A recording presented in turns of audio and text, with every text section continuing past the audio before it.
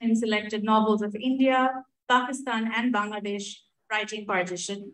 We also have with us Dr. Rituparna Roy, who is a Kolkata-based critic and academic, and she's also the initiator of the Kolkata Partition Museum. And finally, we also have with us Aanchal Malhotra, a Delhi-based historian and author whose 2 books on the history of partition and the legacy of partition has received a lot of critical acclaim. So thank you to all of our guests for joining us today. And we're also being streamed. This event is being streamed live on the ULAB Facebook page and the Daily Star Books Facebook page.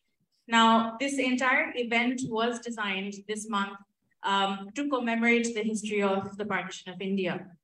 As we know, on the 15th of August, 1947, so since then, it has been 75 years today, and we're here to talk about the history of the partition and, most importantly, the legacy of the partition, so partition and its aftermath.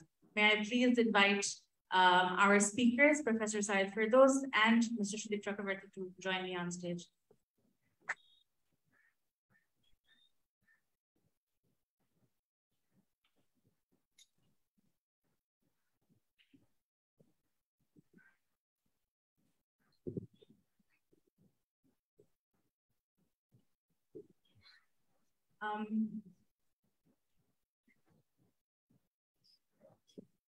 Quickly, just want to touch base with our speakers. Am I audible? Can we all hear each other? Yes, we can hear you. Yeah. Thank you so much for joining us. Professor Ferdous, I want to start with you. Usually, we know in the international publishing scene, when we talk about the history of partition, a lot of focus is given on the Western partition and not so much on East Bengal. Could you tell us a little bit about your work in that area? Thank you very much. Thank you, Sarah. It's a wonderful evening. And although the traffic of the city and the rain, but I actually thank the audience as well to be here, to be with us, and all the eminent speakers online. They're joining here online. It's a pleasure for me to talk about my research, and this is my research is about what should I say? This is about partition that has taken place in East Bengal, and my main argument is East Bengal has been represented in the partition literature in a particular fashion, in a tailor-made way, and often it has been portrayed from people who had been leaving East Bengal following the partition. So this is interesting that there is a huge debate in the academia that why there is this silence about partition of 1947 in East Bengal. There is no, in East Bengal, the academia or intelligentsia or in public life in East Bengal and in today's Bangladesh, you really do not hear much about 1947 partition. So there is a question why, an easy answer is 1971 has taken up all the talking points of history in Bangladesh. 1971 is the moment of the emergence of Bangladesh, and that actually definitely takes all other talking points. But then also in the partition studies, in the partition literature, East Bengal was underrepresented. There was this view that when William Van Schendel many years ago has their work on this issue of partition and border making in the region, and they have talked about how partition was focused to the west, to the Punjab, as you say, about the Punjab border and that thing. Bengal border was there, but focus was on Calcutta, the refugees arriving in Calcutta. Refugees have actually had arrived in many other places as well. In West Bengal, in other places of West Bengal, in distant places. Partition had an effect on Assam and Tripura as well, but the focus was entirely upon Calcutta. And East Bengal was not there. The only presence of East Bengal was that East Bengal is that other place where people couldn't be able to stay. East Bengal was an ancestral place, ancestors' place that people had to leave behind. They have to wait through the journey of tears and bloodshed. People had to leave the place. So East Bengal was that other horrific place where people couldn't stay. That was the only portrayal of East Bengal.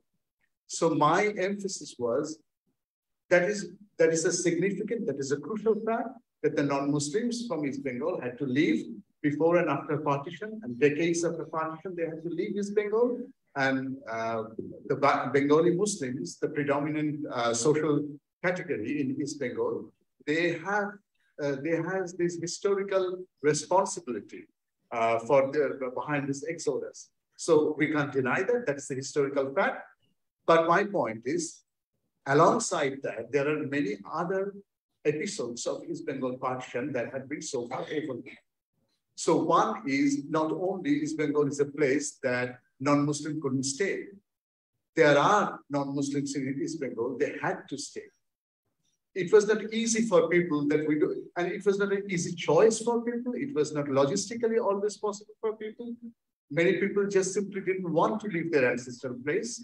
Many people actually found that they don't have the material support, material base to migrate with their family.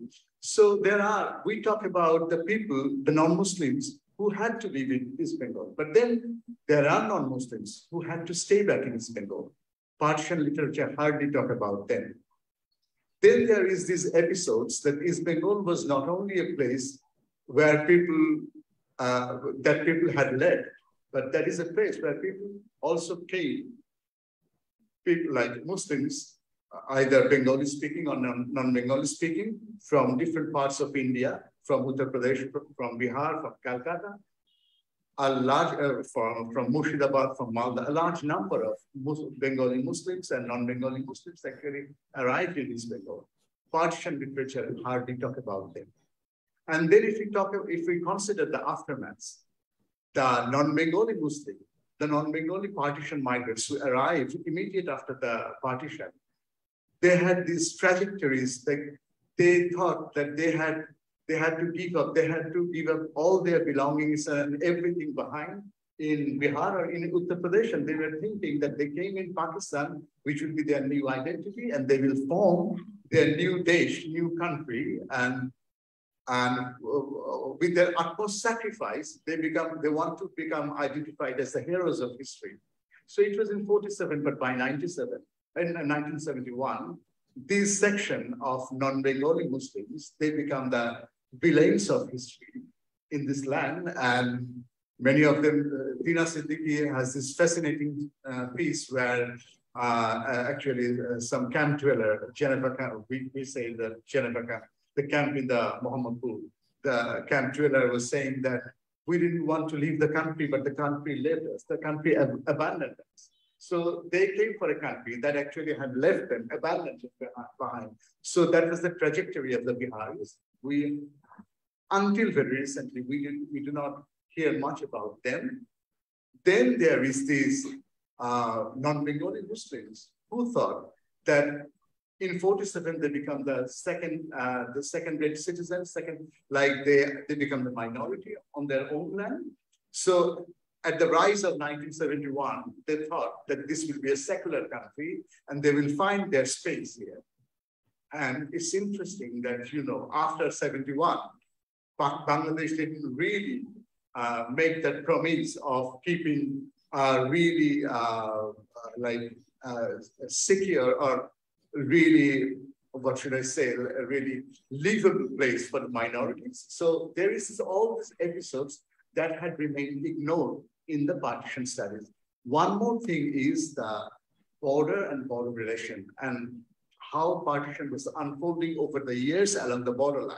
So that was another part, like the border violences, the border disputes, the killing, and the state denials. So these are whenever we talk about Bengal border, we use in partition literature, there's this concept, they use the porous border because Punjab border had to be sealed because of the extent of the violence. So Bengal border remained porous, like open. People were allowed to live. In 1948, there is this inter-dominion exchange between Nehru and Liaquat Ali Khan, and they have this agreement that Bengal border has to remain open so that the landowners can settle their issues. So, but after that, the border remained open. And after many years, when Narendra Modi was on his campaign for the first electoral campaign, he was entering to Calcutta and he was saying that the Bangladeshis get ready and you have to leave Calcutta. And he was actually implying by Bangladesh, he was actually implying the Muslims living in Calcutta. So this is fascinating, you keeping the border open in one hand and follow through. People are identified as Muslim infiltrators entering from Bangladesh to India. So whenever we talk about partition and its aftermath, we hardly look into this really, and these days NRC and these things in India. So there are a whole lot of things that we should look into East Bengal episodes of partition that had remained overlooked so far. Good, Professor Sayeed, you laid a fabulous map of the discussion this evening, so thank you very much for that. Professor Niaz, if I could please bring you in, ma'am, into our conversation. Can you hear us, Professor Zaman? Yes, I can. Indeed. So as you may have heard, Professor Sayeed laid out a bit of a map of how partition played out and how partition has been perceived in East Bengal, for instance. In many cases, we try to lay out that geography of partition for us. Now, as you've written extensively about how partition, or how people have written partition in India, Pakistan, and Bangladesh, as it were, could you share with us your thoughts on how you see this sort of geography of partition that has been mapped out in literature, for instance, which is something that you yourself have done extensive studies on. You collected anthologies on this issue. You've studied the novels that have been written, partition novels in the 3 countries. Could you share some of your thoughts with us, please, ma'am? Thank you very much. And I thank Professor Sayeed for laying the grounds for this discussion. And I agree with him that the partition of 1947 was sort of elided in East Pakistan. And the reason for it is, it's very complicated. And one of the reasons that I mention in my books, I've got a divided legacy, selected novels, a study of selected novels of India, Pakistan, and Bangladesh. And I've also got a collection of short stories on the partition. What I mention is that, you see, when 47 took place, I mean, and I won't say the partition of India, I will say the partition of the South, what we say, the South Asian subcontinent, right? Because it was not just India, it was Pakistan and India. What was then East Pakistan, 47 was overtaken almost immediately by the language question and the question of identity. The language question, with language, identity is involved. So we are Pakistanis, but we are also Bengalis. Now, how different are we from Hindu Bengalis? Are we the same or are we different? How different are we? How similar or different are we from the Pakistanis? Now, this language question actually started, even before partition actually took place. And it culminated, we can say, in 1952.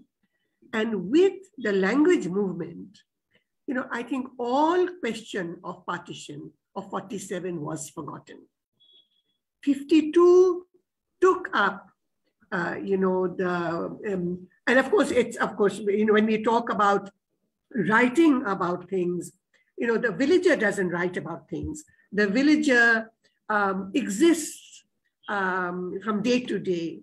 And in 47, 48, 49, it took a long time for news to percolate to the villages. So we are talking really about the urban elite who are concerned and who were writing about things. And So when, the language question was foremost in the mind. And we do have some novels and short stories from East Pakistan,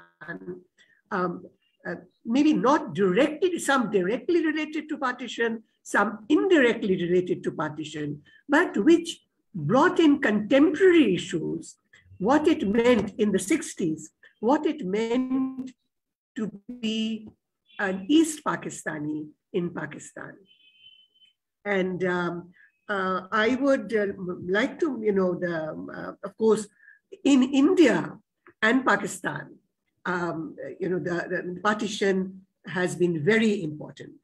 I think, you think about your Khushwant Singh, Train to Pakistan, you think about Babsi Sidhwa, Breaking India or Ice Candy Man, you think about other writers. If you think about, first of all, let us think about Manto, the vignettes that he writes about partition, just short paragraphs, conveying the horror of partition. Whereas in East Pakistan, it was sort of like forgotten because of the language question, the identity question, and the relationship of the East Bengali to the West Pakistani. Because, and this is something which I think East Pakistanis were embarrassed about, because it was the Bengali Muslim who actually struggled for partition, struggled for Pakistan. In fact, I would like to digress a bit, if I may, to Bangabandhu Sheikh Mujibur Rahman. He was not Bangabandhu at the time, Sheikh Mujibur Rahman's Ashamapto Attojibani. It's a very interesting account, and it's been translated into English. And there is a point there which, we forget. When we think about partition, and we think about, the effect of partition in Bengal, we think about Direct Action Day. And I don't think that we have yet come to terms with Direct Action Day, because one side of the story, and I'm older, I think I'm older than any of you here. And I was 6 years old when partition took place. My in-laws lived in Kolkata, and they talked about, like my husband, he was 2 years older than he's passed away. His brother, who was 2 years older than him. All these little children, they went out dressed in their best to celebrate Direct Action Day. But then something terrible happened. How it happened, I'm sorry, I'm not a historian, I do not know how it happened, but something really terrible happened on Direct Action Day. But it was not supposed to be that terrible thing that happened. Now, why did I bring in Sheikh Mujib? And I digressed a bit. Sheikh Mujibur Rahman was studying in Kolkata. He had got married. In those days, people got married very young. He was studying, and he was doing that. He wasn't studying because he was doing other things. And he went home to his father, and it's a beautiful, beautiful book, translated beautifully. He went home to his father. He was married. He went to home, and he, very embarrassed, he approached his father and asked his father for some money to, and his father hesitated for a little while, and then told him, I will give you money, because the boy had no other, he was a boy. He had no other, the young man, he had no other source of income but by asking his father for money. And his father said, I will give you money, but you have to stop this Pakistan thing. If you stop this Pakistan thing, then I will give you money. And of course, the young man had to swear because his young wife was there. And I can just, all of us can just picture his young wife, what her situation was, dependent on a husband who was dependent on his father. He went back to Kolkata, but you can swear that you will give up cigarettes, but you don't. He couldn't give up politics. And on Direct Action Day, one of Sheikh Mujibur Rahman, and we call him Bangabandhu today, his duties was to raise the Muslim League flag, and he went with a friend to raise the Muslim League flag. But you know, how many of us remember that Sheikh Mujibur Rahman was also, canvassing, was also protesting, was also voicing his feelings for independence and whatever it brought in its wake. We forget that. But, you know, history must not be forgotten. But what happened was that afterwards, Sheikh Mujibur Rahman, when he came to East Pakistan, he realized that, West Pakistanis had just replaced the British. Right. And then he started his struggle for, better rights, equal rights, better rights for the people of East Pakistan. I am digressing. I'm not talking of partition, but I just thought that I would like to bring up these issues, which we tend to forget. And I think we are Bengalis or Bangladeshis were embarrassed about the role that they played in the partition. And perhaps it was the language issue, the language question, the identity question, and the embarrassment.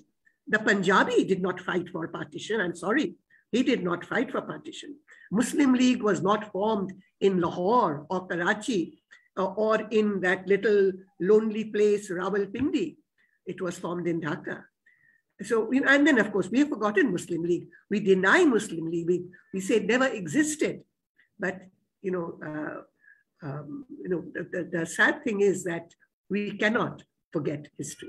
I'll stop there because there are others to talk. I'll come back, to make comments. And Professor Niaz, what you term your digressions has actually opened up several windows of discussion this evening. So thank you very much for taking us to these places. In fact, if I could bring Aanchal in here, because I just want to, because Aanchal, you are this evening the sole representative of the Western part. So welcome to the East, if you will. And I just want to get your reaction, if you will, when you hear about these stories and these tellings of how the East views partition and how the East carries partition with it to this very day. And there are interwoven histories of the birth of Bangladesh, displacement of communities, forgotten histories, so on and so forth. Could you tell us how you see, what your reaction to the conversation that you've heard thus far, what your reaction to that is, and also take us a little bit on your journey as to how, why you do what you do, why you are driven to write about the partition in terms of not necessarily a situation of horror, which is obviously the horrors embedded in partition. We can't really get away from that. But you seem to have traveled almost a light year or two from 1947 into remembering partition in a very tactile way through objects, through memories, through remembered histories, and made it actually a very fascinating anthropological study, a historical study, and a study of emotion in some way, if I'm not wrong. So could you share some of that with us? Thanks, Sudeep. And I'm, I guess, proud to be the only Punjabi on this panel today. But I think that the first thing I want to say, of course, is that it's very difficult to tell one single partition story. It's very difficult to homogenize the experiences of partition, whether they come from Punjab or Bengal. And we must not ever fall in that danger of thinking there is one kind of story, because for too long, there has always been one kind of story that's been told, and that's been a story of either violence or politics. But the danger in telling a partition story only through those two lenses is that it actually completely erases the individual and their individual sacrifices, their individual journeys, their individual voices. So to answer the second part of your question first, that is really what interested me in partition. When I started, and I also realize I'm probably the youngest person on this panel. So when I started, which is nearly a decade ago, it was because the way I had learned about partition in school, and that was really the extent of it, was a conversation of numbers and statistics. X number of people had been displaced, X number of people had been killed. And for someone that comes from 4 grandparents who migrated at the time of partition, and the fact that I didn't know anything about their journeys was quite a shocking thing for me, that when I was taught it in school, my first instinct wasn't to come home and say, oh, did you live through this thing called partition? Tell me more about it. My first instinct was to assume that something had happened so far back in history that it couldn't touch me now, couldn't impact me.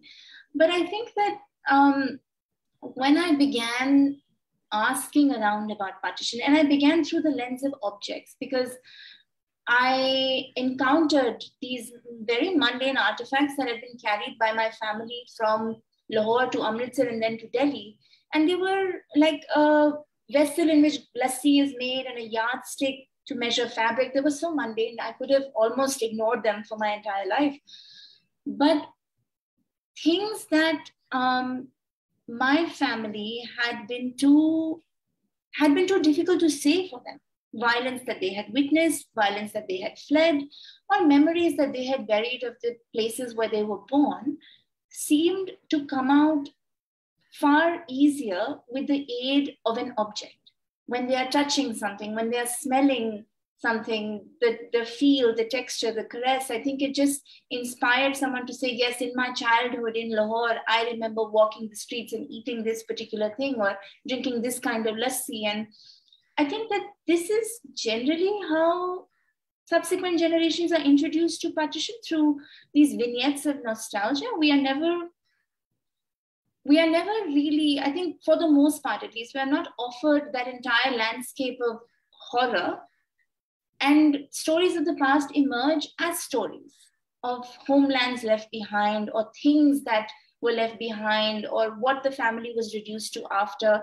And it seems that where there is space in language for nostalgia, other things remain mostly absent or disassociated. And it was these other things, because nostalgia, like when Punjabis speak about West Punjab, and I'm talking specifically Indian Punjabis, it is really the loss of that kind of Edenic space of Lahore, those beautiful orchards of Rawalpindi, and it does paint a very immaculately rosy picture of the lands that they left behind. But, you know, I always wonder how much of collective memory has become personal memory over time, how much of what people have, survivors particularly, have read and understood about partition subsequently have impacted their own memories of it. This is very common.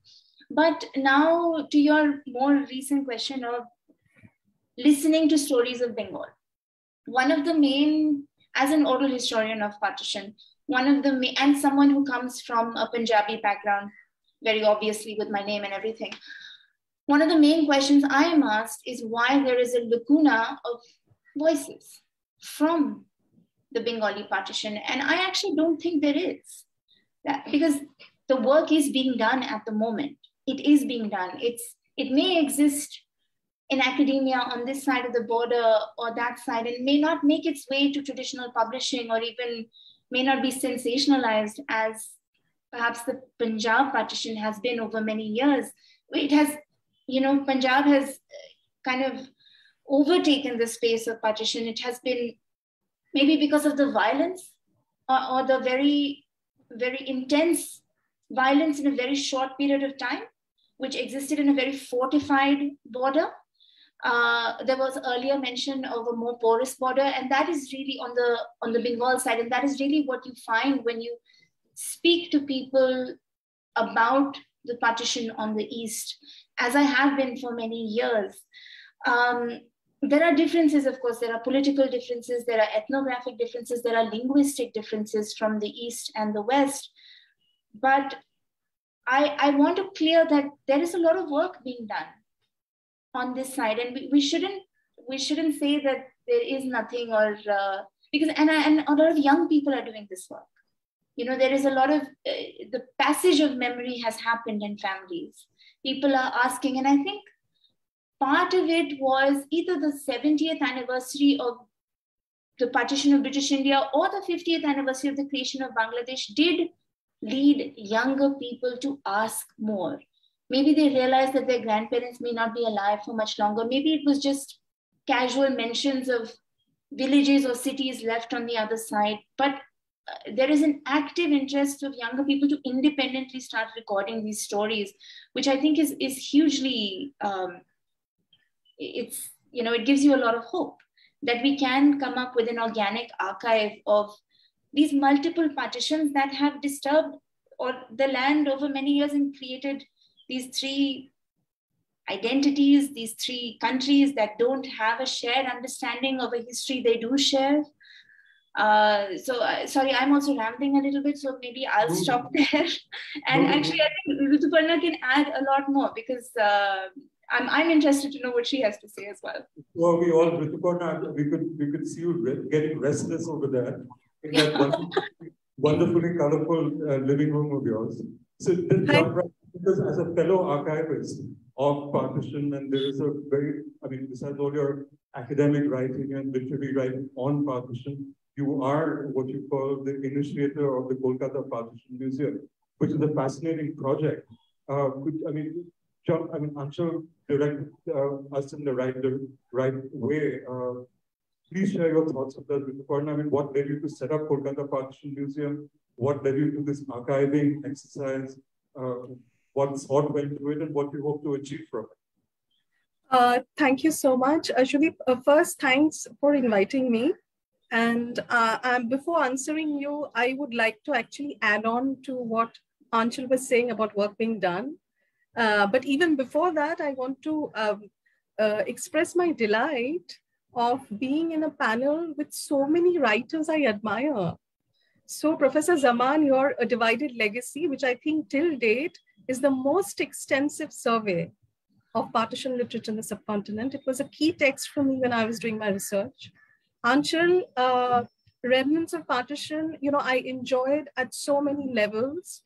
First for the stories, poignant, but also the level of language. So, my bread and butter has been literature. I studied, I taught, I researched. So beautifully written, beautiful prose. And I was not surprised you got so many nominations for book prizes. I haven't read Professor Ferdous. Please pardon my ignorance, but I have watched a film of which you were a part. You were associated with Inherited Memories. And I think we have an Amsterdam University connection with Professor Willem van Schendel. And I think we have common friends as well.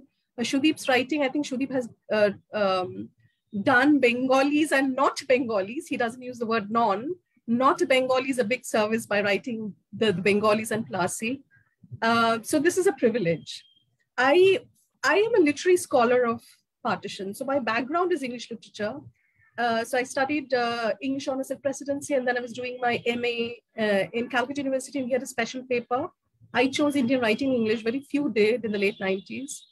And, just as Aanchal was saying, in school, I was a great lover of history. History was actually my first love, not literature. And I used to mug up with great gusto the syllabus we had on the freedom struggle. And I still feel in my earlier life, I must have been some kind of a revolution. I must have wasted in some jail or something, because even when I think now about them, I see films, I get very emotional. So I used to mug up those things. And much later, I realized that what history books in school gave me was actually facts, and facts about the freedom struggle that led to independence. But it is literature that introduced me to partition. And when I was doing Indian writing in English, I specialized, I realized that so many of those novels had partition as its theme. And so when I landed a fellowship, soon after I knew what to work on. So my PhD has been on partition fiction in English. I studied a cross-section of novels from the mid-50s to the late 80s, and basically studied the evolution of the trope of partition in them. Mid-50s, because Khushwant Singh's Train to Pakistan was the first English novel to be written on the subject. And in my postdoc, which I did at Leiden in Amsterdam, International Institute for Asian Studies, there I actually worked on West Bengali partition fiction. Unlike Professor Zaman, I didn't have I just felt it was too big if I had to deal with both sides. And as what was happening is, by then when I was doing my postdoc, I shifted base. I'm basically a Kolkata person, except for 10 years in the Netherlands. I've lived most of my life. I was born, I studied, I taught, I married, I wanted to die here. I'll still die here now. In the meanwhile, I was in the Netherlands, and there, you know, I had an interest in museums, but 10 years of living and traveling in Europe increased that. And it was in a museum visit that the first idea for a partition museum came to me. The year was 2007. I just left my tenure service here to join my husband in the Netherlands. And I was a little, you know, I was a little morose because I was missing out on seminars and conferences in India on the 60th anniversary. And we were in Berlin for a very short trip, just a day. And we took a historical walk, 4-hour historical walk. And one of the pauses in that walk was Peter Eisenman's Open Holocaust Memorial, you know. And that shook me in a way that nothing ever did before that. I'd seen Holocaust films, I had read books, but I realized, you know, what art and installation can do, you know, the kind of affect it has on you. Literature cannot come even close to it. And I was very shaken by that because I swore by literature all my life. And here was I, for the first time, I felt that it was inadequate. And also for the first time, it struck me that, okay, Holocaust and partition more or less happened at the same time. You have so many Holocaust memorials. Berlin itself has 4 or 5. There is Yad Vashem, there is the one at DC. There are so many others in Europe. So why is it that we do not have any public memorialization? That thought struck me only there. And that is, and it also made me realize, you know, we do a lot of seminars and conferences, and all that happens after the conferences is conference volumes. So there is no public engagement with partition. So I thought about it, but for the next, fast forward 9 years, I was too preoccupied with my personal life in a new continent. Fast forward 9 years, and I seriously began to think about, you know, doing something about it. And I undertook, I was initially, in 2016, I didn't know I would come back in India a year later. I was thinking of another postdoctoral project where I would, there are very few, you were talking about Professor Ferdous and Zaman talked about the lacunae. You know, one of the lacuna in partition studies in general is that there is very little comparative studies. Partition didn't happen only in the subcontinent. Globally, there has been many countries. So I was situated in Europe. So I first thought of doing a study, a comparative study of, you know, partition museums in the world. So I thought I'll go to Yugoslavia, to Berlin, to Ireland. When I'm in India, I'll go to, you know, during my time here, once a year I came, I'll try and go to Korea, I'll visit Bangladesh. I had plans, but I could only manage Berlin. And there, for the second time, I went again to that memorial, but there are 2 others I saw. A Jewish Memorial Berlin, Museum Berlin, which is designed by Peter Eisenman, and which is actually an extension of the original Historical Museum of Berlin that they had, Jewish Museum, and something called the Topography of Terror, which was the previous SS headquarters. And it really, really inspired me to work on this. And I was already working towards co-convening a conference in 2017 with Professor Shekhar Bandyopadhyay and Jyotishen Gupta, 70th anniversary. You know, we all have, again, these conferences. So I presented my findings there, and I first broached the idea of a museum in Kolkata.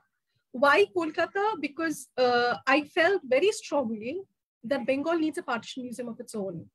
So I broached it to a primarily academic audience, heavy-duty historians, who felt it's a great idea, but overtly ambitious, and also has a lot of political ramifications, etc. And the Amritsar Museum had just happened, you know. So my first homework was visiting that. If you just give me a second, I would need to drink a little bit of water. Rituparna, if I could just step in here and request you to tell us about what the Kolkata Partition Museum actually showcases at this point of time, because one of the things we are going to be sharing with our audience and our panelists today is that we're going to be sharing, we already have, but we're going to do it again, share the website and the URLs of both the Partition Museum and the work that you're doing in Kolkata, and also Aanchal's virtual Museum of Memory, we would be sharing news of that as well. So if you could quickly. Yes, I'll do that. I'll do that. So then I will bring Professor Sayeed into a fascinating aspect of partition, which we want to, I'm sure all of us would want to read, want to visit, are the forgotten stories, because there are aspects of Tripura, aspects of Assam. There are many, many stories that we need to talk about. Maybe we can open windows and doors this evening, since we are addressing so many aspects of partition. Yes, yes, sure. So, yeah, so Amritsar visit actually made me realize that I'm on the right track, because it's a great museum, but the focus is really Punjab. So we have two primary aims. The first is, of course, to memorialize the specificity of the Bengal partition. We are all talking about the specificity. It's different from the Punjab. So to memorialize that in the most comprehensive manner possible. But we are also trying to change the partition discourse a bit. So it has always been about rupture, and rightly so, as Anchal was saying. But you know, so 70 years down the line, we also need 75 years down the line, we also need to think otherwise. So one of our another important emphasis is to also remember the cultural continuity between the two Bengals. So what we called living heritage, food, fabric, literature, language, the performative arts. This is no small thing. We still have that in common.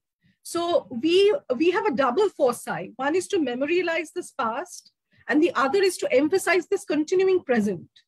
And this is what we've been trying to do for the last 3 years. Our organization is about 3 years old now, but just a year into our existence, the pandemic happened. So we were forced into a digital mode, but we have had physical events, and we are trying to emphasize the importance of the arts in preserving cultural memory. So our first major event was a film fest, which included features and documentaries from both sides of the border, and had Bangladeshi filmmakers as our Tanvir Mukammal and Akram Khan as a chief guest. And last year, we had a major art exhibition of like a group show of 5 contemporary artists and their take on partition, which not many know about.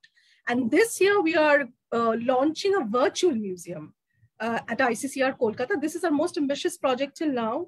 Why virtual? Number one, you know, an Indian architect based in the US, Arghya Jyoti, he had approached us. He wanted to collaborate with us. So he kind of he offered a dream on a platter.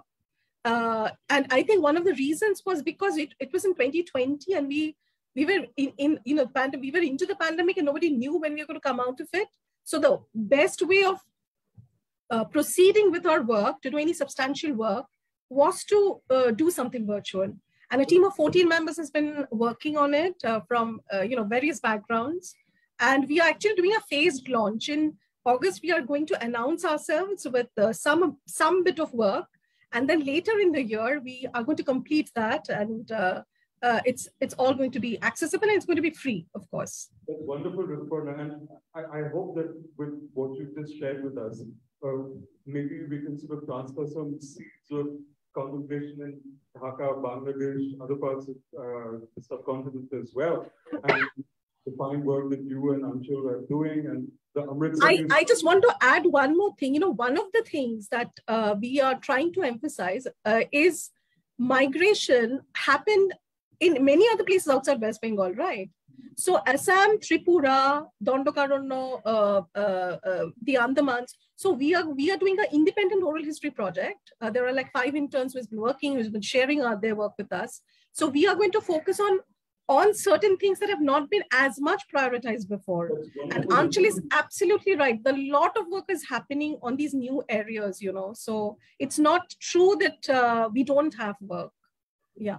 Excellent. In fact, Rituparna, thank you very much for setting the stage to bring Professor Sayeed back, because I want to request you, Professor, to talk a little bit about these forgotten partitions, the effects of partition, which sometimes we ignore simply because we don't have the time, we haven't heard of it. One, just 2 quick examples, and then I'll leave the floor to you to take the story ahead. Tripura, for instance, on account of partition, and the horrors left behind, but there's been an immense demographic change in Tripura, where it's gone from sort of a Tripuri identity to a 70% Bengali identity on account of partition and subsequent migrations. That's a story that's not often told. There is an aspect in Assam, in India, where on account of partition, you had a Bengali, which is today 3 districts of majority Bengali people, foisted on Assam, which led to, ironically, its own language movement and its own language martyrs. In Bangladesh, you have Ekushe. In Assam, you have Unishe. The 19th of May in 1961, for instance. So could you talk to us about some of these unintended effects of partition, if you will, I mean, away from the horror and the stories and the histories? Could you share some of your thoughts with us? Thank you, Sudeep. Actually, this is the conversation, the way it has been imagining this evening is fascinating. And I really appreciate that people from diverse background and diverse interest as well and expertise as well are presenting their work. Although Rituparna is not familiar with my work, but I am familiar with her book, and I refer that as well. And yes, I was supposed to do just a personal note.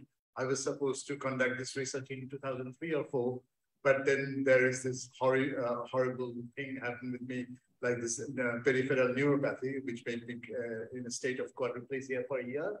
So I had to give up doing work with William. The proposal was developed with William Scanlon, but then I have to conduct the study after like 8 years, 7 years. I have to resume the work in UK with somebody else. He's a cultural historian, Derek Sarah. Anyway, yes, there are actually the unintended consequences. Partition is all about unintended consequences. Like, I am not sure how many of this floor actually is aware of the fact that the countries were declared independent in 14th August and 15th August. Border was declared in 17th August. Border was made public in 17th of August. So consider the misery along the borderline. People were thinking that they may end up in Pakistan, but they all of a sudden they discovered them as part of India. Like, these things happen on both sides of the border. And there is this huge confusion because people had been asked to cast their vote, like a referendum, in which part the locality wants to be in. So I had conducted my fieldwork in the locality named Hilli under the district of Dinajpur in our part. And that is just next to the Hilli and Balurghat, like at southern Dinajpur, India.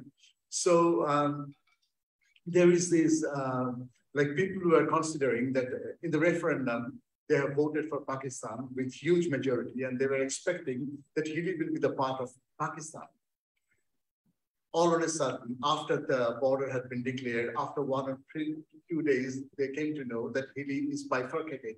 And the township of the Hilli, that part actually now belongs to India, and the rural area, rural Hilli, is part of is Pakistan.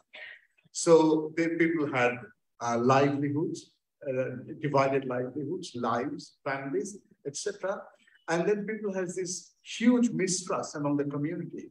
Like, we were supposed to be part of Pakistan, how come it happened? So people, if you go to Hilli today, you will find this absurd, unreal, make-believe stories that there's this conspiracy from the Hindus and the Hindu leaders, and there's some local Muslim leaders are part of that in dealing, and India had taken away this part of our land. So these absurd stories are, and people, these are not real stories. Like, they say, okay, there is this curse on this particular guy, the Muslim political leader, who actually collaborated with the Hindu leaders to take away most of the part of Hilli in India. And when he was pointing out that this should be the borderline, his hand became crippled. So this story, this is unreal. You like, as you don't believe it, I don't believe it, but people believe it. And this is fascinating. As an anthropologist, I was working in the blood zone of social history and anthropology. So for me, this is interesting. How come such an unreal story survived all through these years? Because this is historical. This is elements of history, and this mistrust, this distance between the communities is a historical shape. So this is very important. So what I would like to, I would take this opportunity to add two more points about what had been disregarded so far in partition studies. Number one, as I said, the partition studies is all about monopolization or absolutization of loss. Partition is horrific even. It's about loss. It's about sadness. It's about death. It's about rape. It's about looting, arson. But at the same time, for East Bengal, partition was a moment of joy and hope. It's a moment of assertion of new identity, emergence of new Muslim identity. And then if you look at Nilesh Bose's work, Nilesh Bose has this fascinating article named Purba Pakistan Jindabad. He's saying that Bengali Muslim intelligentsia, Calcutta-centric Bengali Muslim intelligentsia was considering that a new identity of Bengali Muslim should have to be formed, which will be Pakistani but is Pakistani. And at the same time, they will be Bengali. So there is this Farooq Ahmed, there is this, all this literary Akram Khan, and these, all of their works and fascinating works, like they were crafting a new identity that started from 1937. So there was this moment of like my personal story. My father was a person from this part, like he was from Chapai-Nawabganj, the newly formed district now. But his education, his childhood was in Malda. He was there because my grandfather was doing job there. So he graduated from Malda School and College, and then in the early 40s or late 30s, at the end of 30s, he entered Dhaka University. Although my fufu, my paternal aunt, she had her education in Calcutta. She started undergrad in Bethune College. So why, for my father, the decision was Dhaka, because the drum beating has already been there within the community, that things are coming up. So my father moved in Dhaka. And after completion of his master's from Dhaka University, he again went back in Malda with the degree of Dhaka University. He started job in Malda. And he was doing job in Malda, but after partition, he started looking job in this side. So when he came in this side, he got a job in a century-old college in Pabna Edward College. Pabna Edward College was full of Hindu professors. And when my father joined, many of them were actually departing. And that opened an opportunity for my father. Only on the second year of his career, he became the vice principal of the century-old college. And then soon, he was promoted as a principal and carried in for the next 10 years. So Bengali Muslim had this moment of achievement, joy, celebration that was short-lived. That was, Muslim League was not fair with us. West Pakistan was not fair with us.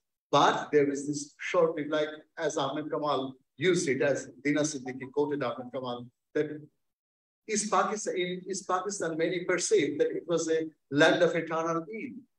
And when I talk to Hilly people, they say they had this tremendous enthusiasm. They were parading to protect the border with empty hand. They had nothing. The entire village has nothing to protect the border, but the volunteers were marching along the borderline every morning and every evening. So there is this enthusiasm in the, so absolutization of loss is important. Loss is undeniable, but absolutization and monopolization of loss is something which should be reconsidered in partition studies. The other part is, which I should say, that nationalization of nostalgia. As Aanchal has said a while ago about nostalgia. Nostalgia is very important, like for the family, for the person who had these childhood place, ancestral place that had to leave behind. Nostalgia is very important for them. But when we are talking about when two states had been formed and people are shaped within the statist and nationalist domain, people's identity had a new turn and new shape. Nostalgia often put a gloss on not many things. like nationalist and statist dilemmas are there. Nationalist and statist, one of the major results of partition is India appeared as to be the superpower in the region. And that has consequences with India's relation with Bangladesh, with Pakistan. So this is interesting why we don't consider this as the prolonged aftermath of partition, why the prolonged aftermath of partition is only confined to the exodus of certain population from certain land. So this is very important. These are the areas, and that's why I kind of provoke not me, actually, it was Ananya Jahangirnagar. She, in her book, used the term Indo-centric approach, and I qualified the term in my work, in my book. So it was like partition so far had been treated in a very Indo-centric way. So anything outside that do not match with India's like Indo-centric approach was often disregarded, was often remained left out. So I think these are the areas that we really should take care of. Professor, I'd bring Sarah in, because essentially, I mean, here I have a vested interest in bringing you in, and jump right in, Sarah, because you are the millennial along with Aanchal this evening. So let's bring you in, and you've heard Professor Niaz, you've heard Rituparna, you've heard Professor Sayeed talk about various aspects of partition, but you as a in fact, a sort of a third generation inheritor of partition memories and legacy in a way, in the same way as Aanchal is, in her own way. Could you express your thoughts, ask of Professor Sayeed, Professor Niaz, or Rituparna, or present your thoughts to the audience as you see? This is where you jump in. Thank you so much, Udita. And thank you, sir. Everything you were saying actually reminded me, took me back to what Aanchal said initially, that partition memories are personal memories. Yes, there is nostalgia, but there are also other parts of history that need to be looked at objectively. For younger generations like us, we encounter these bits of history through textbooks, through our classrooms. And I was just thinking while I was listening to all of you, I can't recall studying a lot of partition history from when I was in school. 71 has always been a big part of school curriculum, but I couldn't recall anything. And so I actually had a question for Niaz ma'am, if we could come back to you. One of the main ways in which the younger generations get to learn about history, as Dr. Roy said, is through literary texts. So how is partition being taught in our English departments, or just among our students in Bangladesh?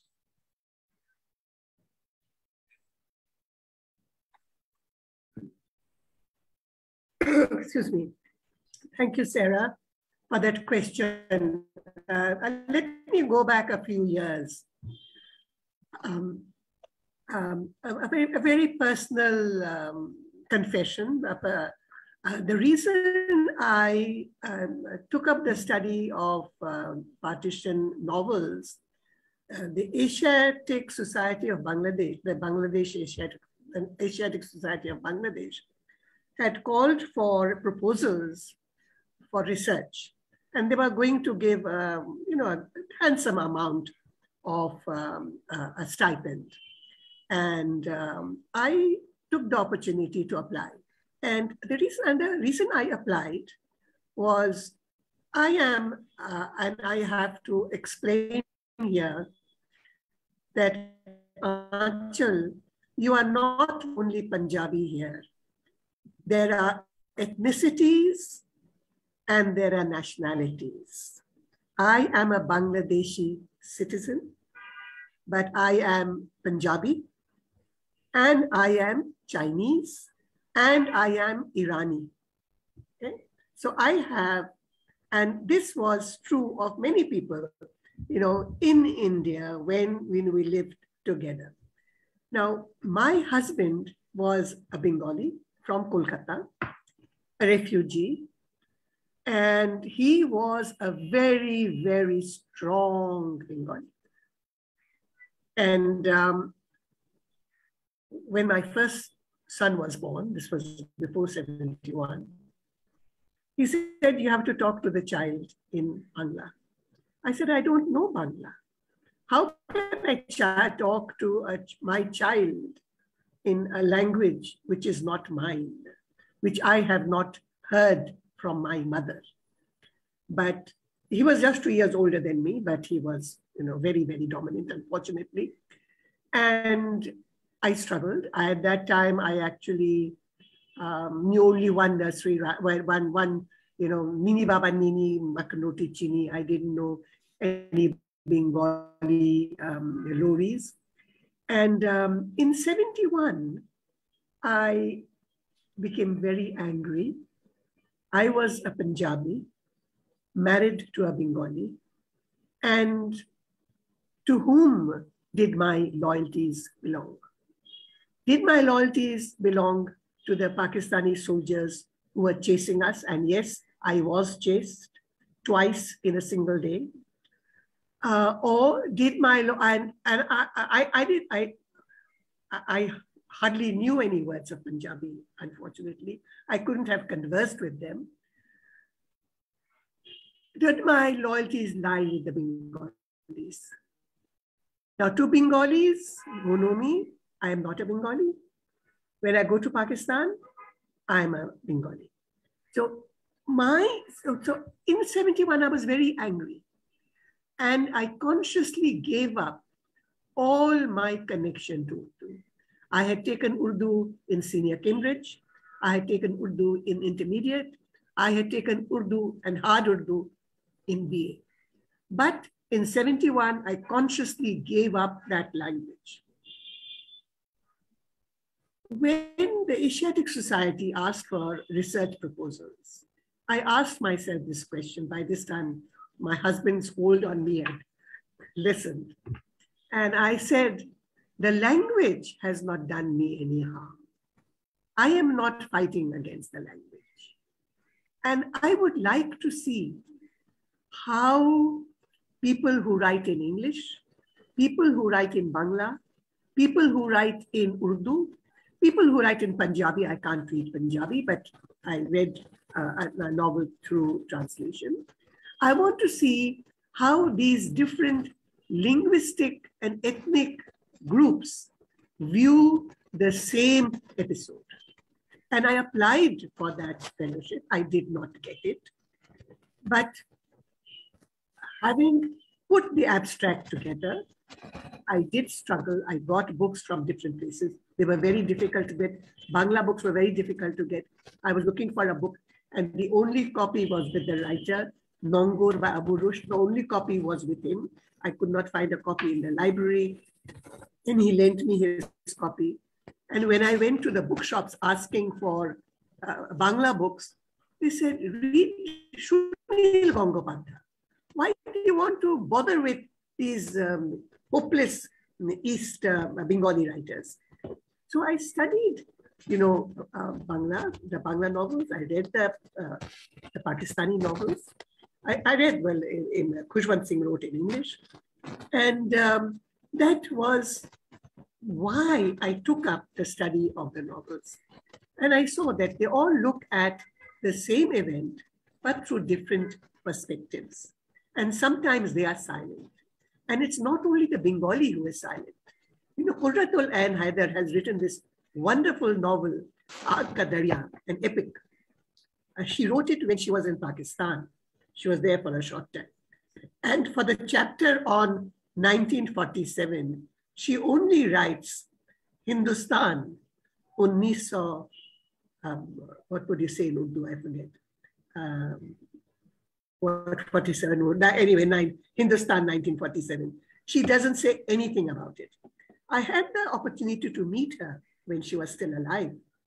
And the first thing she told me, I will not talk politics with you. So if you don't talk politics, what else is there to talk about? You don't go to a writer to talk about, how many kamises do you have? How many bangles do you own? You don't. You want to talk about her books. So, this elision of partition is true for many writers for very different reasons. And Professor Sayeed, you made a comment which I would just like to add on, and then I'll shut up, and then I do have to leave because I have been at this unstable internet, conducting a class by phone, conducting a class when there are lots of things I could talk about. I could go on, I could continue for a long time, but I won't. This new identity, Professor Sayeed, that you talk about. There are two novels. One is the novel by Abul Fazl, Ranga Prabha, and the other novel is the novel by Abu Rushd. Now, neither of these has been translated. And in Ranga Prabhat, like you can translate it into a golden dawn or a bright dawn. There is this, there's this love affair between a Hindu woman and a Muslim man. And the novel ends with this comment that Pakistan it is possible in Pakistan to have socialism. And I will just quote from, this is in translation, Abul Fazl was, he wrote Ranga Prabhat. And at the end of the novel, there's this Hindu woman Maya and a Muslim woman and a Muslim man Kamal. They are in love, and they watch the sun rising on the beach. And Maya talks about Islam and socialism, and this is what she says, and I have translated the line. Still, your religion is the religion of the desert. Its nature is to make everything one. Even though you think of communism as your enemy, your religion is based on the ideal of socialism. I also want to talk about Nongol Anchor, which is about a person from Kolkata who leaves his family behind in Kolkata and comes to, it was, I think, called East Bengal at that time. It got the name East Pakistan later. And he comes to Dhaka, and there are, chapters where he expresses his disappointment with Dhaka. Dhaka is so much dirtier. You can't, get a decent lemonade here. And he misses Kolkata. There is this nostalgia of missing Kolkata. But there is a comment that he makes, and again I quote, I'm translating the quotation, and this is about the new identity.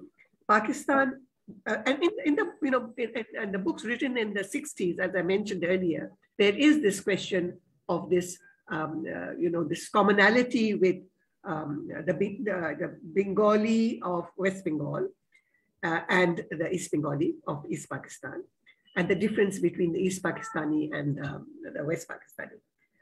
But in Nongol, the narrator says, and this is a translation, Pakistan was necessary for me to understand that the entire world is mine. But that does not mean that I will cut myself off from my entire past. That is the common past.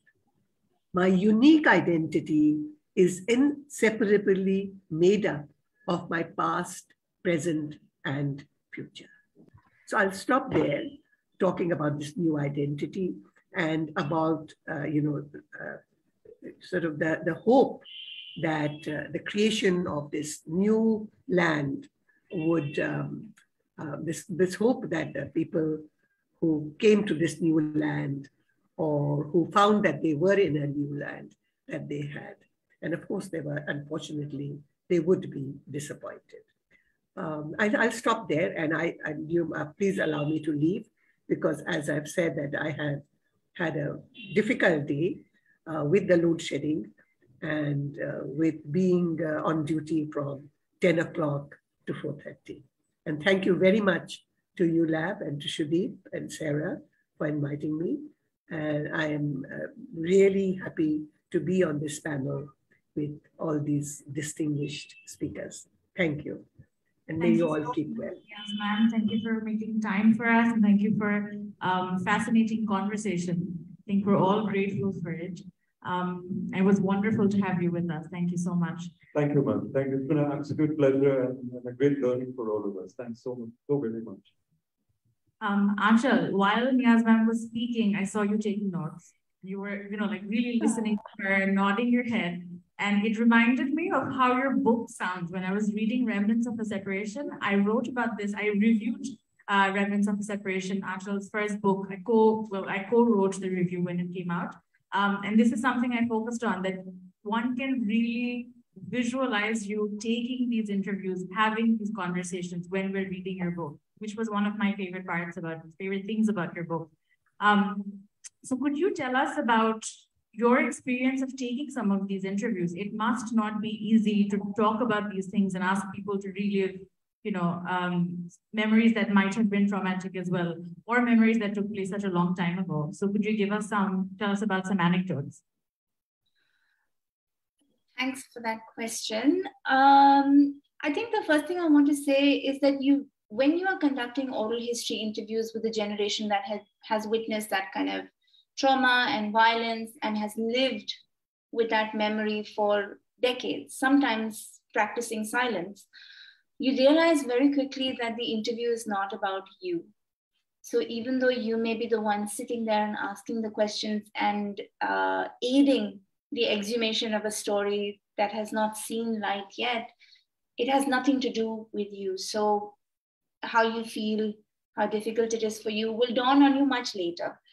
So as I mentioned, I was quite young when I started doing this work. So my first problem really was, how can I ever relate to someone talking about something I have never seen and may never see, I hope, in my lifetime?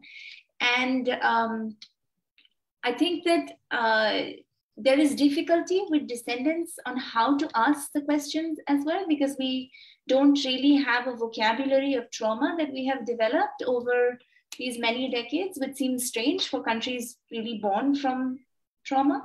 So how do you ask the question? So I'll give you an example. With my own grandparents, there were so many things in my mind.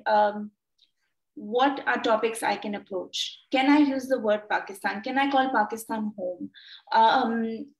Can I call them refugees? Because that's really what their identity was post 1947. They even lived in refugee camps for nearly a decade in Delhi. So it was really how to start building a vocabulary to ask questions. And then the second thing is, not everyone wants to speak, even though they may have committed to speak about the event. So understanding that some people may have more or less to tell you, and where the threshold of your questioning may lie.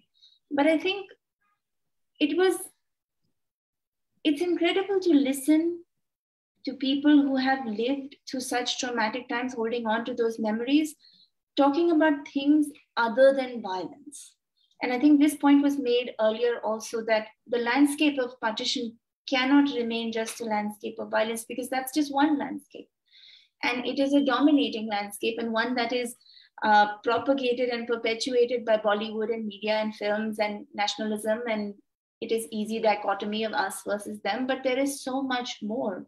So in these conversations, there are innumerable mentions, not just of like people who lived side by side or mostly in harmony, but also the similarities that still remain, the desire, the longing to go back to one's soil, the friend that was left behind, the girlfriend that was left behind, the people that reunited in the camp, the objects carried, the food that was missed, the entire lifestyles that changed after partition.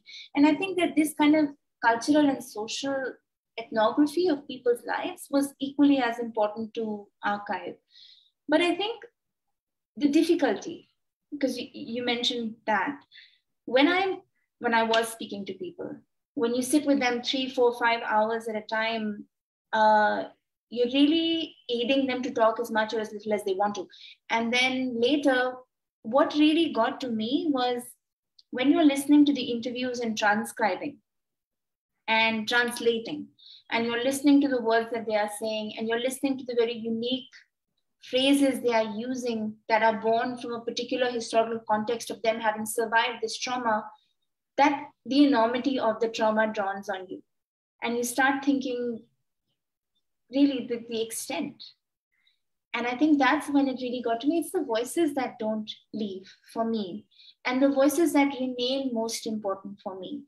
And I think digressing onto a little bit of a different point, how that memory passes through the generations, because Sudeep made a point about us being millennials as well. And this is something that I've become very interested in the last several years. How is memory inherited? How is it bequeathed? And how does it mean different things to different descendants in the three nations that were once part of the empire? And I want to give a small anecdote. I was conducting an interview a couple of years ago with a woman that was not much older than me. She was Pakistani and she lived in America.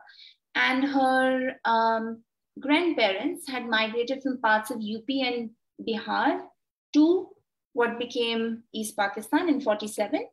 And then the family had subsequently migrated to Pakistan proper after 1971. And so she is telling me memories that she has inherited from both these migrations. She says things like, for my father who was born in Calcutta, everything after Calcutta was temporary and things like that. But now towards the end of our conversation, she mentions this tiny little fact. She says, and bear in mind, she's Pakistani, I'm Indian, and the land that she's talking about will soon become Bangladesh. She says, my parents met because of partition.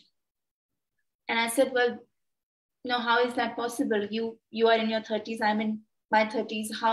How can your parents have met because of partition? Because for me, partition is 47. She says, no, they met because of partition. You know, he was her tutor. And I said, you mean the secondhand memory of partition? They both had memories from their parents of partition. She says, no, they lived through the partition of 1971. And, you know, now, as I'm saying this, with retrospect, it sounds ridiculous, but at the time I was incredibly confused. But it hit me after a few seconds. And I remember this conversation in my head. I said, of course, you are Pakistani. So, and I am Indian. And I'm really measuring my words here in this conversation. And so I say, you are Pakistani and I'm Indian, and she's nodding. And I said, well, naturally, 1971 is a partition for you. And then we are both quiet. And from this quiet, she asked me, well, what is, you know, and I'm replaying our entire conversation now. What have I misunderstood because of the particular legacy of partition that I as an Indian have inherited, and what the border has met out to us in these three different nations? So I'm thinking what I have misunderstood throughout this entire conversation now. And she asked me, well, if 1971 is not partition to you, then what is it? And I said, well, it's the third India-Pakistan war. And, you know, and it just gets you thinking that if a single date, a single year that impacts three nations is not understood in one way, and it provides its own multi kind of tributary-like legacies. I don't know, I keep thinking what it means for the future and how many more kind of understandings we will have of a shared past. So if 1971 is independence for Bangladesh, it is partition for Pakistan, and the third India-Pakistan war for us. And of course in India, yes, as it was rightly said, it is a very India-centric conversation. So for me, this was really enlightening. And I'm really mindful now when I do these, not just multi-generational interviews, but also multi-hyphenated interviews that have gone through several decades of identities borrowed and created along the way. Thank you so much, Aanchal. That was a fascinating. I had a question to Aanchal. Can I ask a question to Aanchal?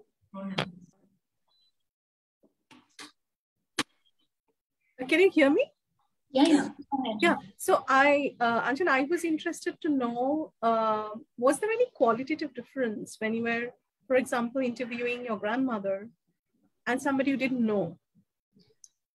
It's extremely hard to interview your family. They are extremely rigid. But the one interesting thing that my grandmother told me that no other interviewee ever made me think about was what happens to the interviewee after we ask them questions. And I've started to think a lot about the ethics of the interview and the repercussions of the interview, because I asked my grandmother this question that I posed it, in fact. I said that in 47, when you were staying in Kingsway Camp in Delhi, if someone like me, an oral historian or a journalist, was walking around asking questions with a notepad and saying, how did you feel? What happened? Do you want to unburden? Would you have wanted to talk to someone? And she very outrightly said no. And I said, isn't that what we're doing right now? Like for years and years, I've been asking you questions. And she said, well, I answer because you ask. But when you ask, do you think about what happens to the person who's relaying memory? And I had honestly never thought about that. When we ask questions as oral historians, as interviewers, as people have, people that are trying to preserve the past, we ask our questions and we leave. And then what happens to the psyche of the interview? Do they go back to that time? Is there lightness? Is there some sense of closure? Because I have seen closure and lightness for sure, but I have also seen equal parts heaviness, or people saying, bus, I don't want to talk anymore, or enough is enough. So I really think about what these questions do to history that has been silenced, sometimes consciously, for many years. But your question, yes, of course, there is a difference in interviewing your family. It changes the way you perceive them. It changes the way you love them, sometimes for the better, sometimes for the worse.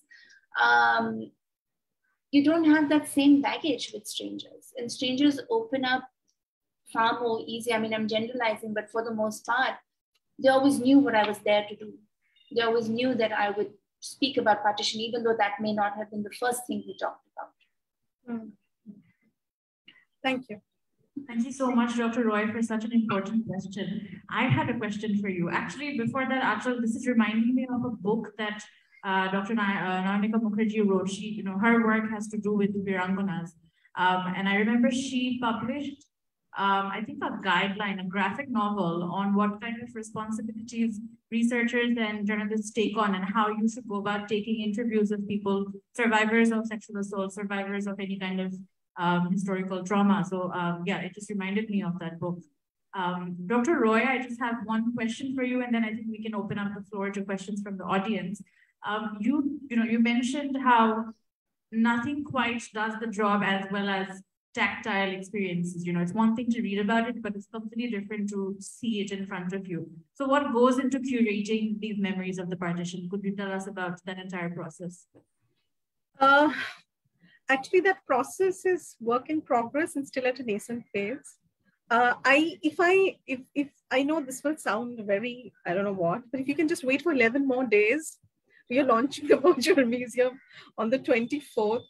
So, I honestly cannot talk a lot more other than saying that we're going to launch it and that the visual element is going to be very strong. But as far as curating is concerned, there is, as I said, there is a focus on the arts in a way that is not usually done.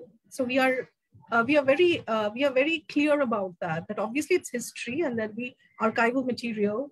We are doing oral history project. So all that you can think of in terms of memorialization in a museum will be there in a virtual form. But we will place special emphasis on the arts. And that curation is an ongoing thing, which is happening. In that, it has its own challenges, of course. Yes. I know this is a very inadequate answer, but please forgive me for this. No, thank you so much. We actually are streaming this live on the ULAB Facebook page and the Daily Star Facebook page. So if, to our audience who are watching online, or, those of you who are here, you can go back and look at the Facebook page where we've been posting the links to Aanchal's website, the Museum of Material Memory, and the Kolkata Partition Museum, and the reviews of their books. So if you're interested, you can go ahead and go back there and look at the links.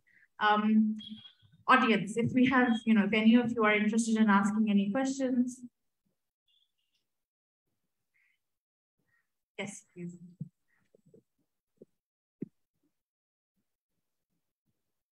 Thank you, sir. Thank you for the great talk. These sort of things to give me a kind of adrenaline rush. And that's why I'm here. So the point question is that when we hear about partition, we hear about the great things, like maybe pushing down, Sarah family. And the east side maybe Sarah Anjum, though we don't hear the names nowadays. My question is that where common people, basically, they really sacrificed, they suffered, they migrated, and I mean, they have gone through all those savagery. And even in 1971, that happened too. So we don't find common people anywhere. Maybe in some documentaries, some people come true. Maybe in the reading product films, we find those things. But in the great books, I mean, I have read few books, I'm not a great reader. But I haven't found that, like, most probably I read Great Partition book, sort of Yasmin Khan, or something Deshbhag, Joyatadar, and so I haven't found those things, sir. And even in the television, I'm just linking those things. I hope you understand me that, like, farmers have done a lot for 71, and of course in the 47 too. But the thing is that in television media, when we see any economic program or any economic report, the economists come over here and they give their view, but we don't find any farmers over here who really experience that. And I have talked with many farmers. The way they talk is completely something different from those grading. So what's your insight on that? Really get to hear from us. Anyone. Please, for anyone. So, Professor, go ahead. Okay. I'd definitely like to hear also from Rituparna and Aanchal as well. This is, I think you are absolutely right that mostly it was about big men and big parties, like, and big history. Meta history was all about that. Political history was all about that. But then there comes the social history and cultural history.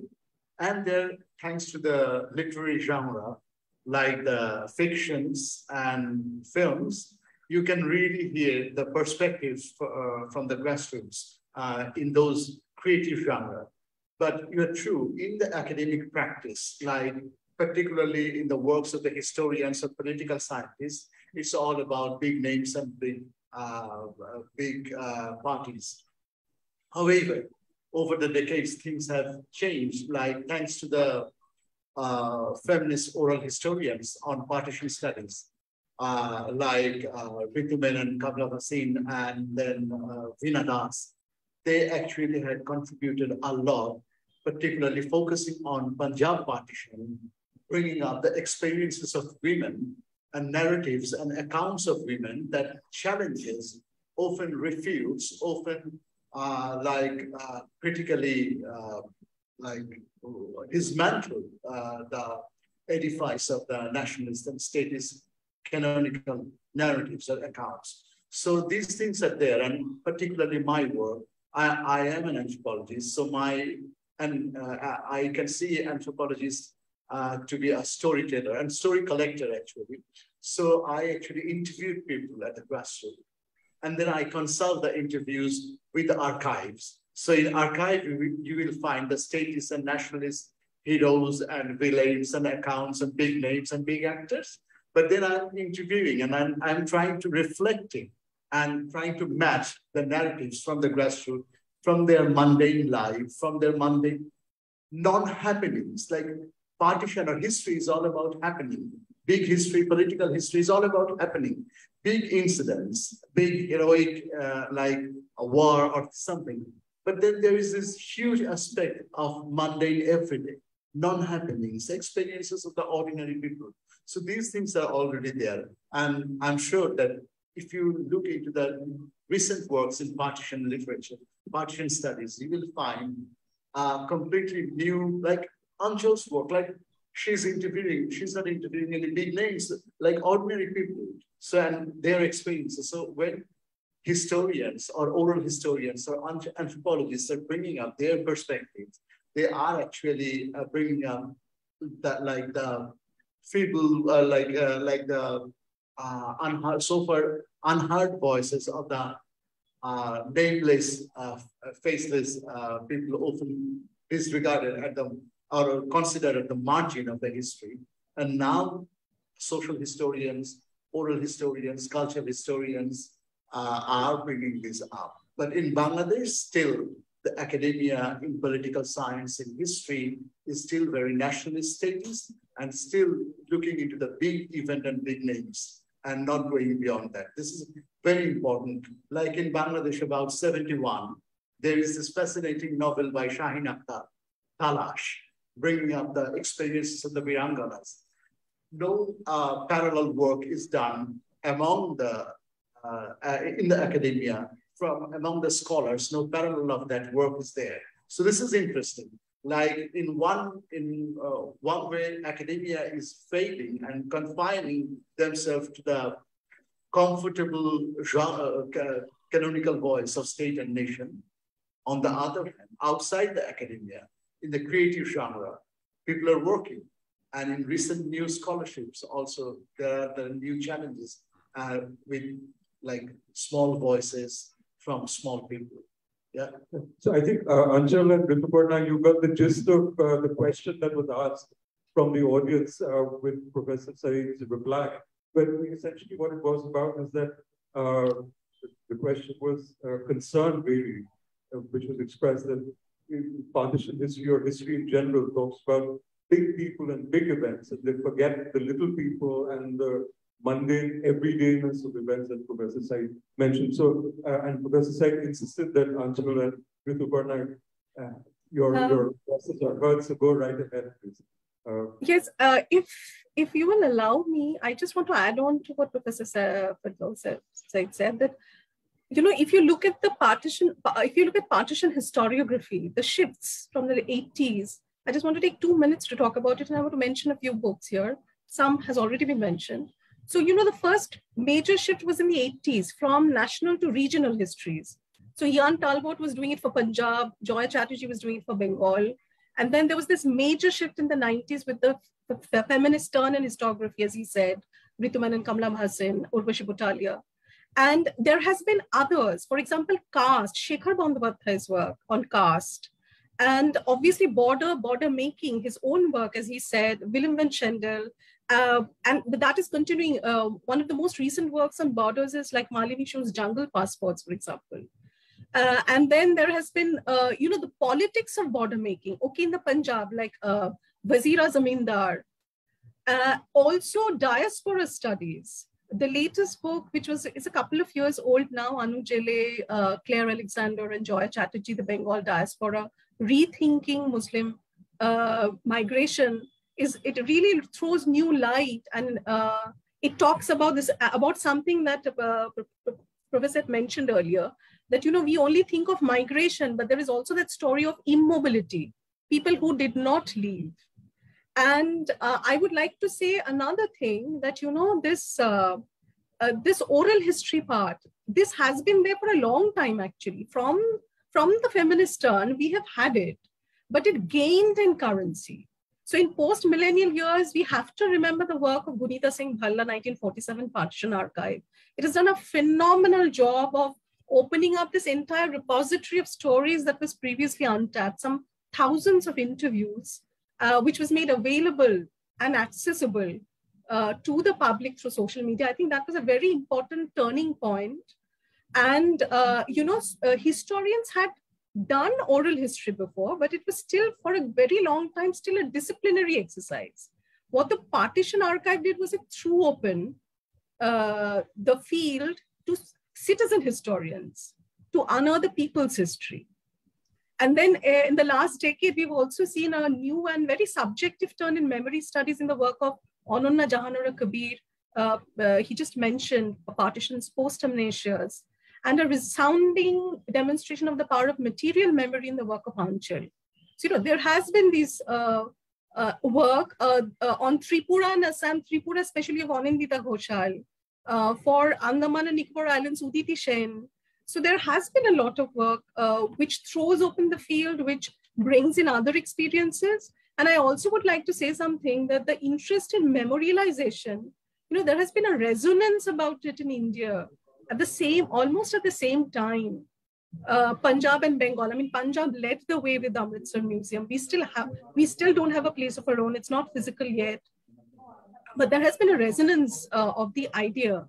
And I think it kind of builds upon these other trends that has been developing over the last 15, 20 years. So yes, the field has really opened up a lot.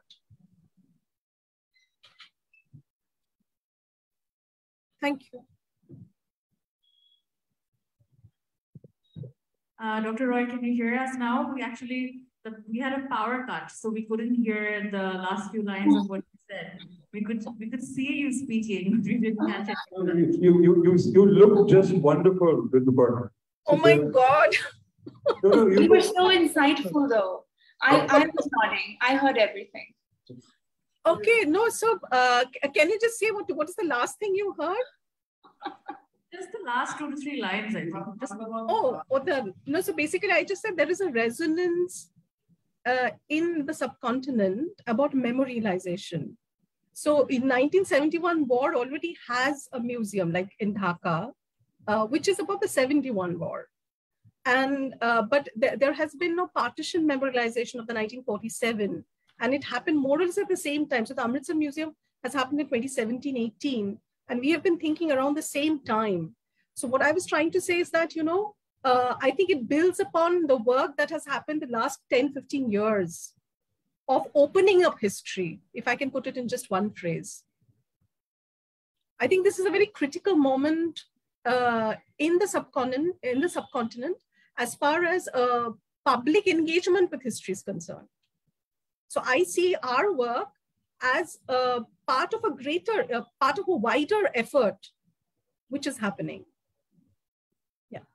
I think also to democratize the telling of history as well. And I mean, as the question was very rightly put, move it from the large age histories, the corridors of history, to really the people who the decisions percolated to and were impacted by small age histories. Another book that I actually found must have looked very, very odd, like speaking. No, you look wonderful, Rituparna. Don't worry about it. Do we have any other questions from the audience? We can take one more. One more question.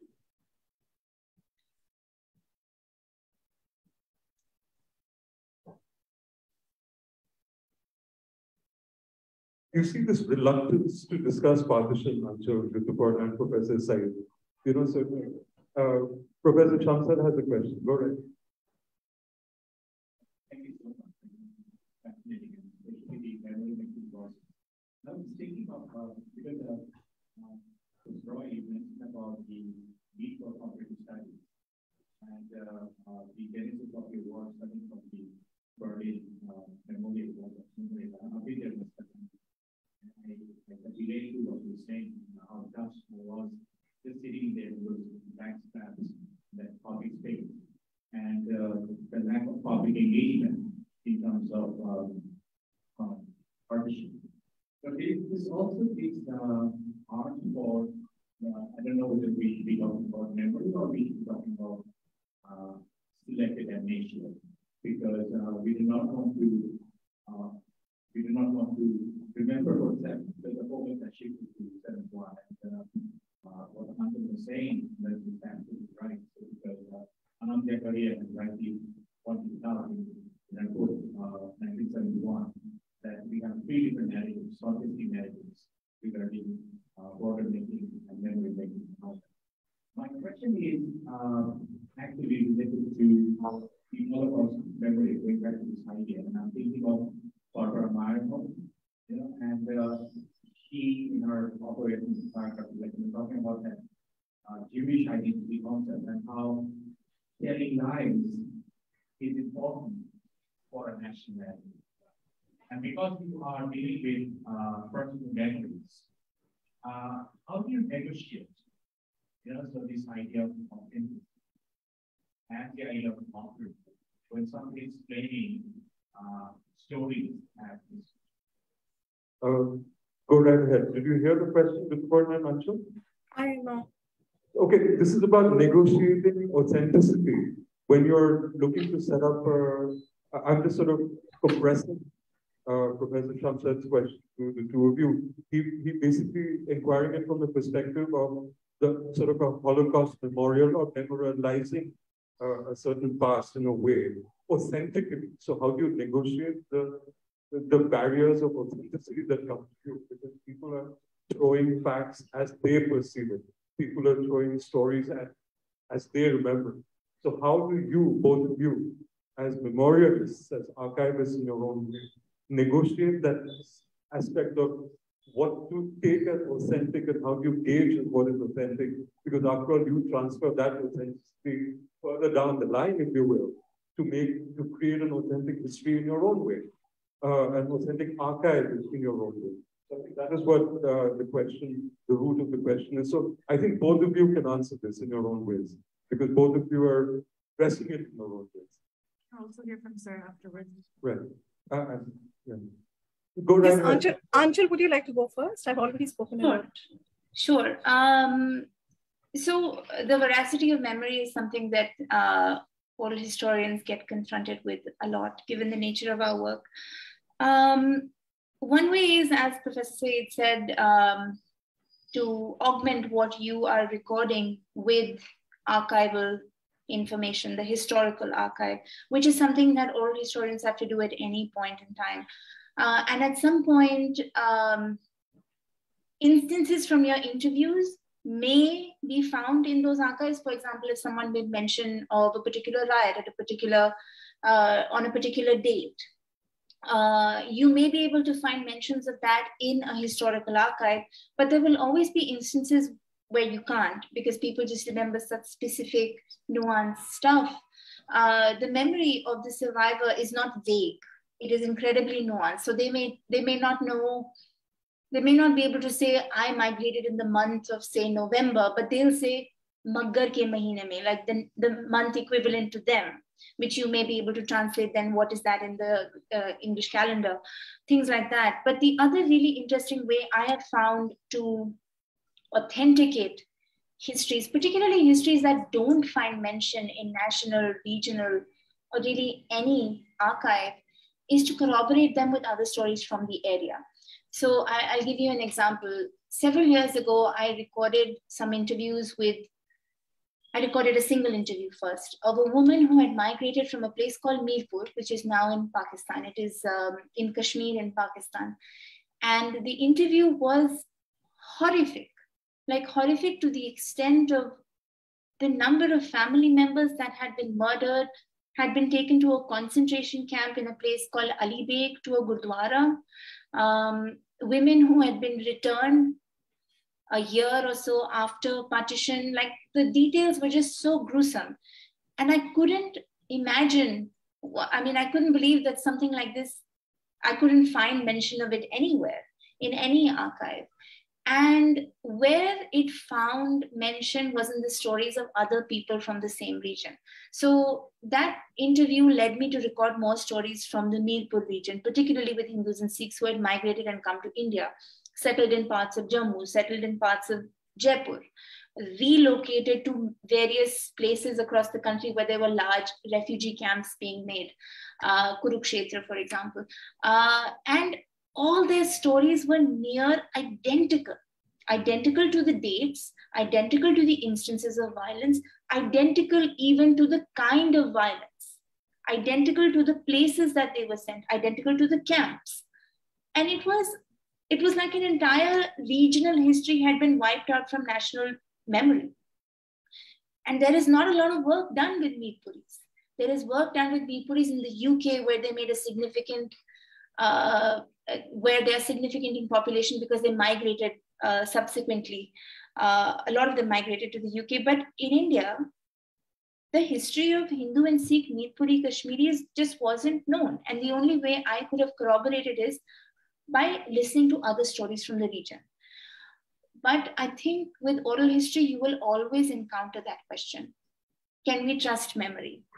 There is a story that I've heard, and I don't remember who told it, where there's a Hindi Bollywood film, Gadar, and maybe people have seen it, maybe they haven't, but it's centered around partition.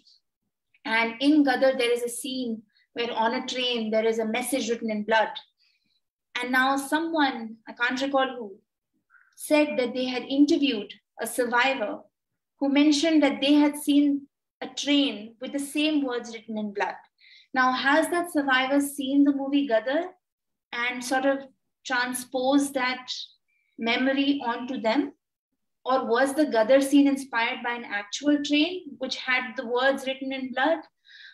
That's why I mentioned earlier, I wonder how much collective memory informs and shapes personal memory as well of survivors. So I think that we may always encounter this question of how, I don't like to say it like that, because part of my job is trusting people's memories and saying, this is the lacuna. This is the void we haven't been able to fill with archival history. So we are seeking your memory. We are seeking, you will fill that gap. But yes, this is always a question. How much of it is the truth and how much can you trust? Definitely. And unfortunately. Rituparna, if you want to jump in. Yeah. Am I audible? Yes, we can hear you. Yeah, I just don't want to, repeat what happened. So yes, Aanchal was talking about her experience as oral historian. We are trying to put together a museum. Obviously, museum has a lot more things. So here it has an overall vision, of course, which is primarily that of the architect to begin with, as a physical space. The way you design the space itself speaks a lot about what you're trying to do. But also there is this multiplicity and multitudinosity of resources. And I would like to, the way I see it personally, is that I see these resources as voices. For example, give you one example. We just talked about, I think Professor Ferdous said about 1946, not many people talk about 1946, which is so true. For example, when we're trying to talk about 1946, what do? We have so many kinds of resources with us. And they all have their own truth. So a Margaret Bourke White photograph, which is extremely famous, of vultures feeding on dead bodies. That is one truth, photographic truth, the reality. A statesman report on it, maybe. A textbook section on that.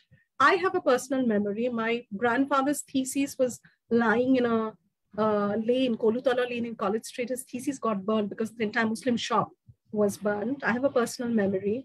There is this film called Hey Ram by Kamal Hassan, where Direct Action Day, it's a very long sequence. I don't know why any documentary has not been made. But if you're talking of 1940, there are literary representations, once again, not too many. So while we are dealing with 1946, we are going to marshal in all these resources, which have different truths to them. So there is no one, so authenticity is once again, there is a subjective dimension, especially when it comes to arts, there is a subjective dimension to it. Our duty, I think, is to marshal as many different kinds of resources, different kinds of experience of that same event that we can get hold of, I think. Okay. You have the last word. Okay. I'm privileged. Professor Samsa has this wonderful question. This actually touches upon the crucial issue of representativeness and authenticity. This is a methodological question for oral historian or anthropologist. And I believe that there will be inaccuracy. No memories could be complete. And memory and forgetfulness is not opposite to each other. Like in recent days, many of the oral historians used to think that amnesia is just another version of memory. So this is important, like, and what memory triggers you? Like, past is not a past. You grab a past, you bring up a particular past, you select a particular past and bring it up in a particular, standing on a particular present. So every memory is an act of selection, act of choice, and that is related. So when I'm asking my quote-unquote Bihari interviewer about what happened in 71, why would he say that to me? Because I am a Bengali Muslim. And historically, we were rival on 71, and that had consequences up in their life over the decades, over the last 5 decades. Why would they be honest to me? And why would they say that, okay, this happened then? And it's similar with the non-Muslims, like the Hindus. When you talk about 47, what happened to them? How was your neighbors, how they treat you? Why do you say that real? So there will be hiding, there will be selection, there will be inaccuracy, there will be loss of memory, there will be nationalist status gloss over your memory, appropriation of the grand narratives of the state and nation. But on this, the task for the oral historian and anthropologist is to, some of them there are two kind of approaches. Some actually think that this is what people say, and I'm not going to interfere into that. I leave my interpretation separate, and this is their interpretation. Some would say, like, after telling a story, some would go for possible explanations, possible interpretations. So this is all about interpretation. And particularly in anthropology, until 1960s, there was this thrust to attain objectivity or one fact, one truth about society. But then after 60s, things have changed in anthropology. Anthropologists realize that anthropology is more like literature, not like science. So not like historical accuracy. And history is not neutral. If you read the 100 years world history from the French perspective, and if you read it from the British perspective, if you read the history of 71 from Pakistani perspective and you read it from Bangladeshi perspective, it will be different. So this is all about perspective, subjectivity. So the task for the oral, my task, as I understand, make the best case, make the best interpretation, try to make a best interpretation and just leave it like that. This is, I understand. The story is this, and I understand from that this may be this may be that, this may be even that. So, and often many would not be happy with those who prefer to listen one solution, one truth, one fact. They may not find it. If I ask the audience today to describe the narrative, the event this evening, 30 people will bring up with 30 unique interpretations. So, and this is the task of, this is the beauty of oral history. Hugely challenged by the mainstream historians, hugely challenged by the political historians, but oral history has its strength, lies its strength in subjective. And so it will be there. I think this has been an absolutely stunning evening of reflection, of contemplation, of discussion and sharing of truths and perspectives and personal histories and institutionalized histories. And frankly, I've been in Dhaka now for nearly 6 months, and this has been, for me, absolutely top of the pops in terms of an intellectual, historical, and literary discussion on perspectives of any sort. And today we've discussed partition in its so many forms and perspectives. I'm sure you agree with this. I leave Sarah to say thanks to our wonderful, wonderful guests. But before she gets, Sarah, traditionally, Aanchal and Rituparna, you'd be happy to know, always gets the last word in all our literary salons. This has been a tradition, ongoing tradition, and it will continue. But I just wanted to thank you all personally, because Sarah has her last word. It's been, personally speaking, it's been an absolutely stunning evening of revolution and learning for me. So thanks very much for joining us. Sarah, you have the last word. Thank you, Sudeep. Thank you once again to all of our guests. Thank you, sir. Thank you, Aanchal. Thank you, Dr. Rituparna Roy. It was wonderful to have Professor Niaz Zaman. Whenever conversations about partition come up, I've personally noticed this. Whenever I've interviewed or reviewed something, the conversation goes on and on. It's very difficult to stop. And that was the case today as well. So thank you to our audience as well. And also I'd like to mention Bookworm Bangladesh and ULAB Press, who are here with their books. So if you're interested in partition literature, we have novels, short story collections, history books here for sale. Please also proceed to the lobby area where we have some light snacks for all of you. And I'm sorry, Aanchal and Rituparna, you can't join us for the night refreshments and snacks, but you can hope for the gods, you can pray to the gods of Dhaka Literature Festival, which will hopefully take place in January 2023 to bring you over, and then we'll personally take you out for refreshments and tea and coffee. Oh, that would be lovely. That would be lovely. Thank you so much. You have a good evening. Lovely to have you. Thank you so much for having us. Thank you. Thank you all.